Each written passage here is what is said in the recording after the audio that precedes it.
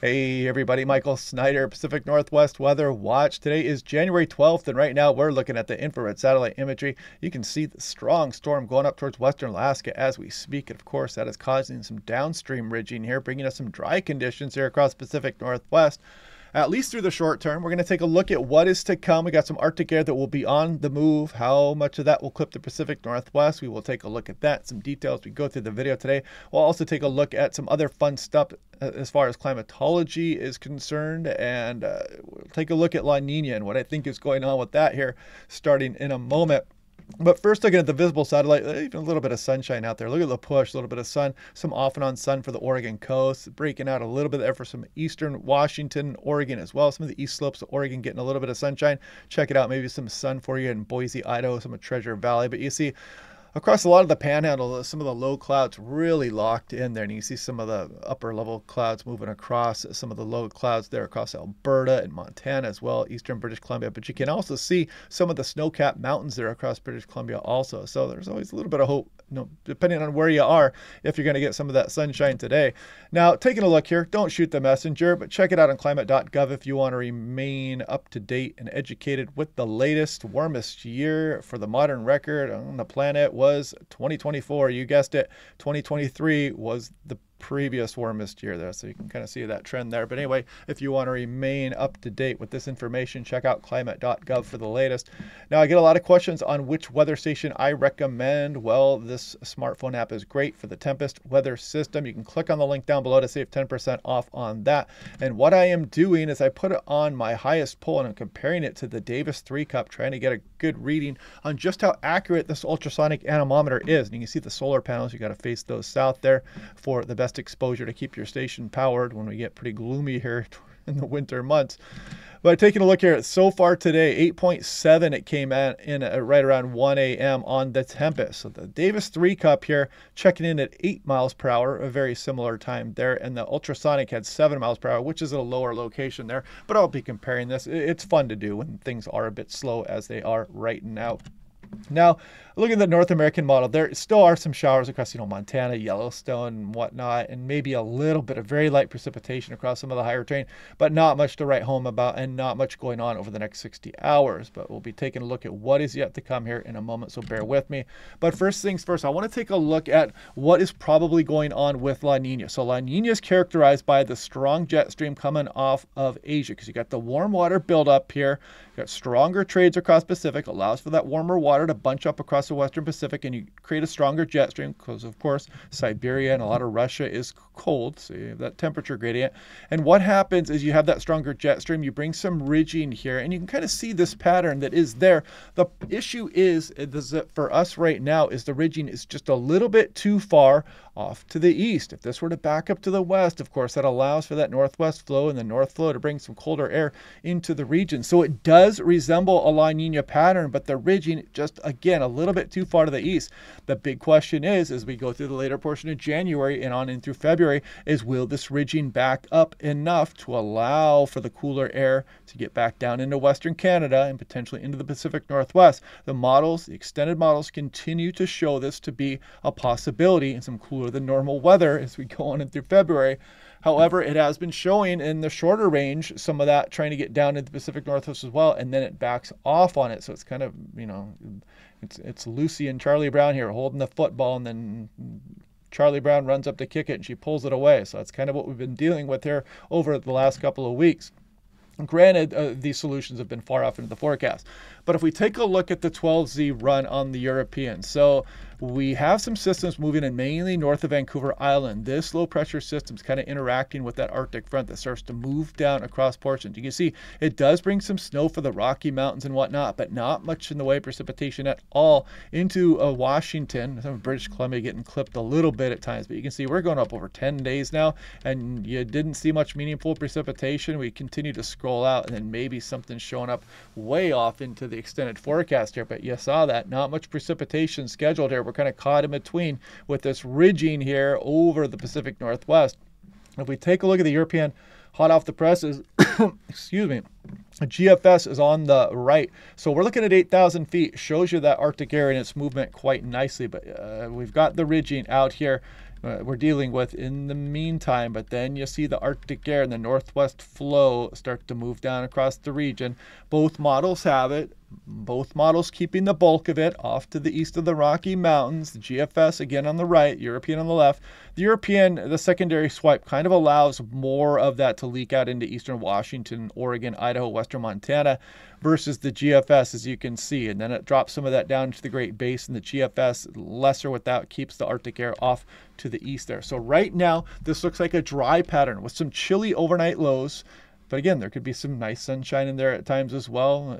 Hopefully we don't fog up too much there. That's one of my least favorite weather events is long-term fog.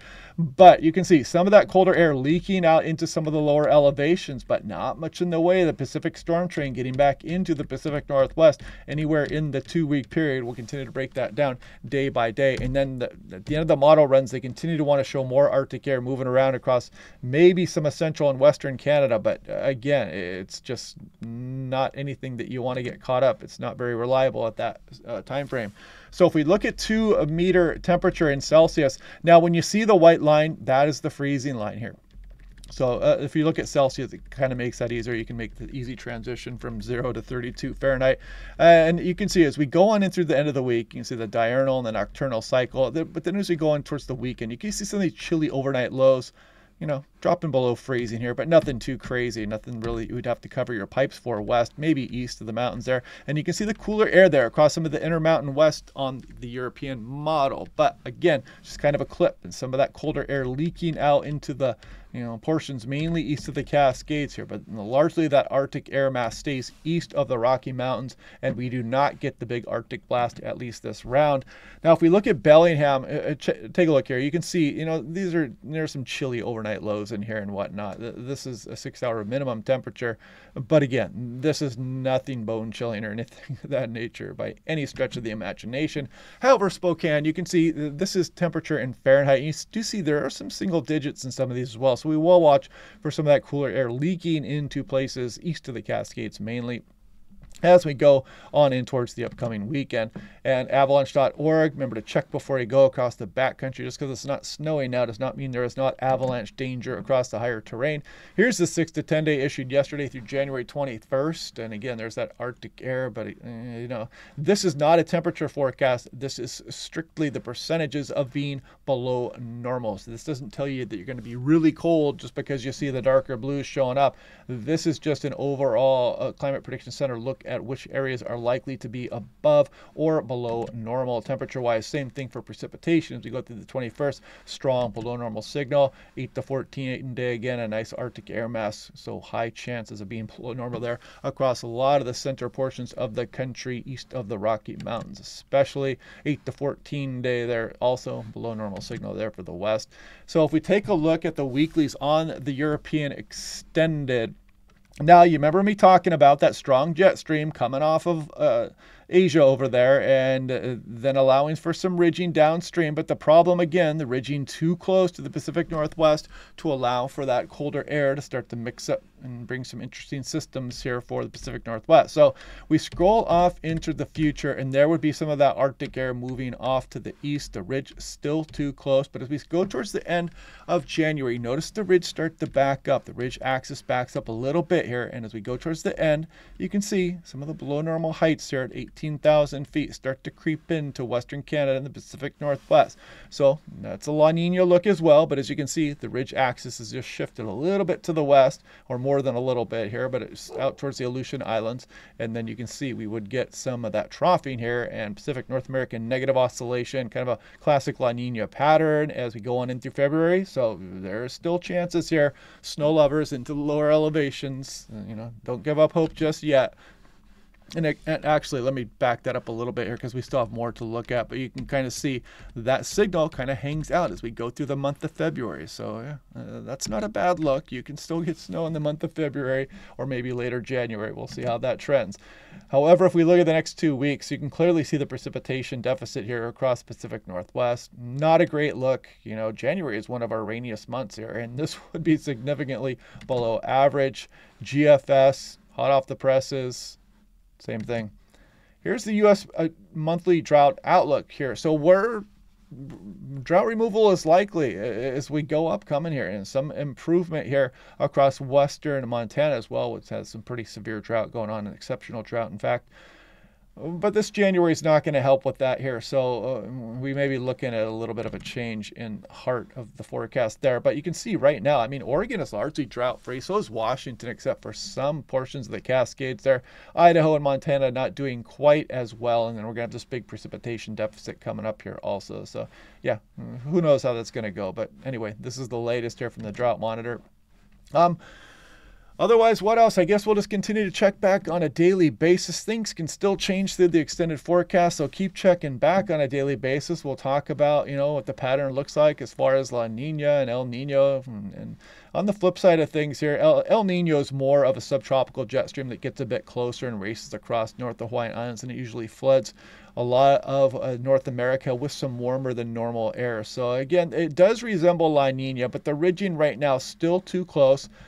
But that sometimes happens with La Nina, and sometimes what happens is as we go through the later portion of the winter and on in through spring, we back that ridging up, and then we end up with maybe a shot of snow in February, and then again, maybe some cooler than normal conditions as we go on through March and April, as La Nina loves to linger on in towards the spring months here across the Pacific Northwest. So anyway, hope you guys are having a good day. Otherwise, we'll break this all down again tomorrow, and I will talk to you guys then.